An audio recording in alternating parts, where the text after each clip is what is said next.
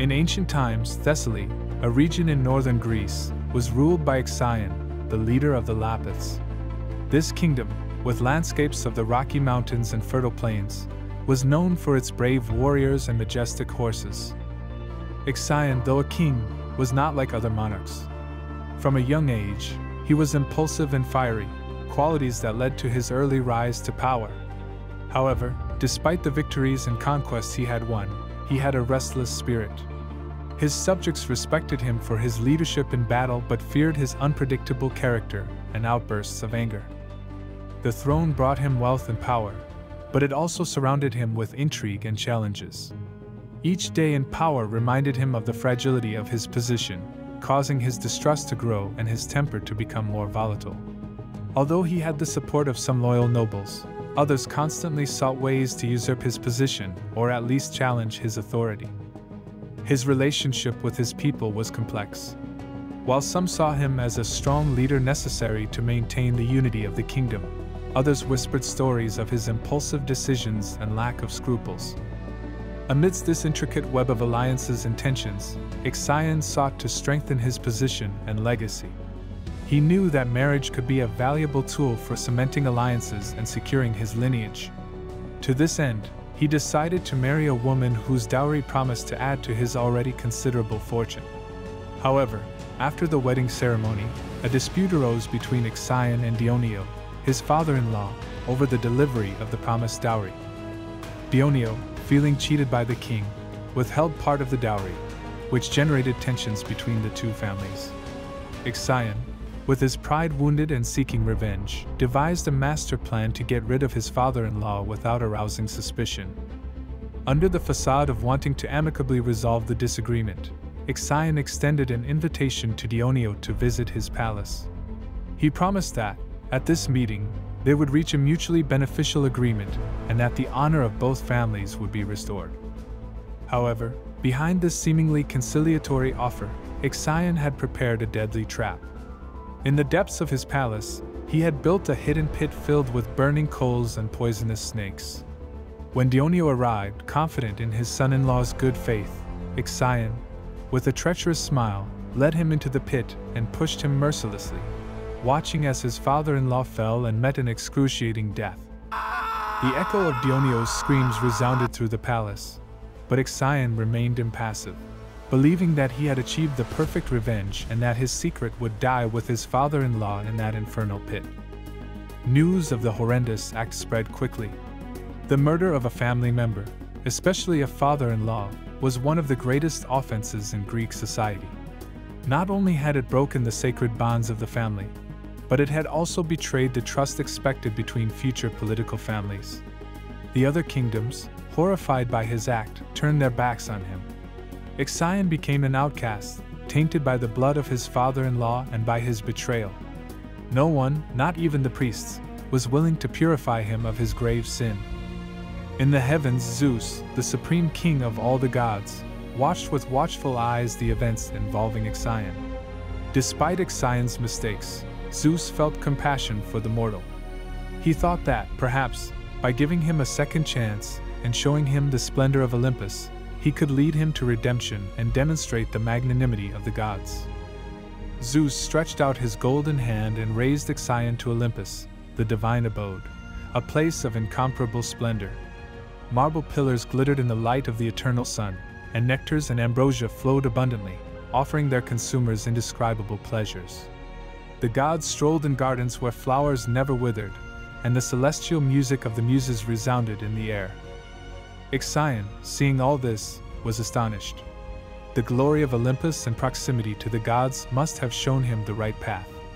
Zeus, in an act of generosity and trust, purified him of his sin. The sacred water cleansed his soul, and for a brief moment, Ixion felt the weight of his actions and the lightness of divine grace. However, while the purification should have been the beginning of his redemption, Olympus also presented an irresistible temptation. Hera, the wife of Zeus, with her beauty and grace, strolled through the gardens of Olympus. Ixion, his heart still tainted by impulsiveness and desire, could not help but be attracted to her. Although he had been saved by Zeus, his eyes now lusted after the queen of the gods. Arriving at Olympus, Ixion marveled at the majesty of the place. Clouds danced softly as the melodies of the muses filled the air. Golden statues glittered in the distance, and never-before-seen delicacies were offered at endless banquets. But among all that wonder, what most captured Ixion's attention was the goddess Hera.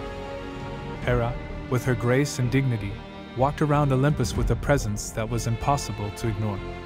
Her beauty was not only physical, she also radiated a power and wisdom that made her even more attractive. Ixion, already known for not controlling his impulses, was completely enchanted by her. His eyes followed her every move, and his thoughts began to wander in forbidden directions.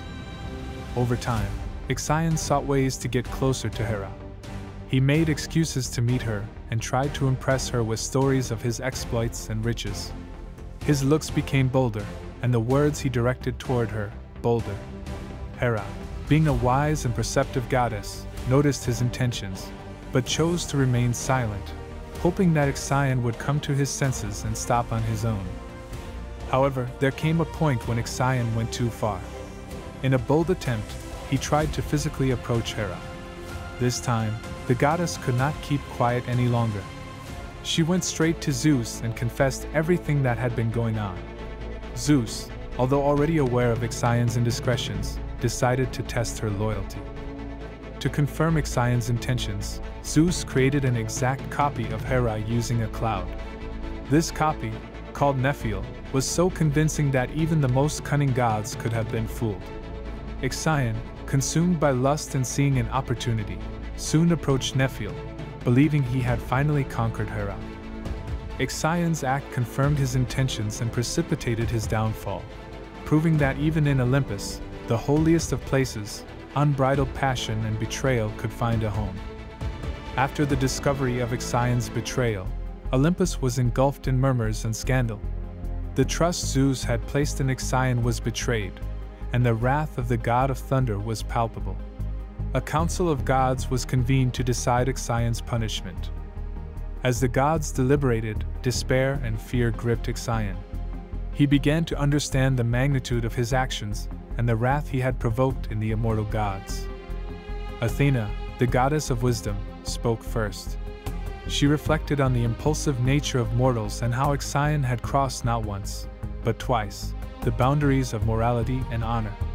He argued that any punishment should serve as a lesson to mortals and a reminder of the consequences of defying the gods. Hermes, the messenger of the gods, suggested tying Ixion to a wheel that would never stop turning, symbolizing the endless cycle of his bad decisions and the consequences of his actions. Demeter, the goddess of agriculture and harvest, proposed that the wheel is on fire, representing the fiery pit into which Ixion had thrown his father-in-law. Zeus, considering all the proposals, decided to combine them. He ordered that Ixion be tied to a flaming wheel and that it would spin eternally in Tartarus, the deepest and darkest realm of the Underworld. Here, Ixion would be a living testimony of divine punishment, doomed to relive his betrayal with each turn of the wheel. Hera, though wounded by the betrayal, watched Ixion's fate with a mixture of compassion and justice. She recognized the need for severe punishment, but also regretted that Ixion, with all the opportunities given him, chose the path of destruction. And so, in the depths of Tartarus, Ixion's fiery silhouette continues to spin, as a result of defying the divine order.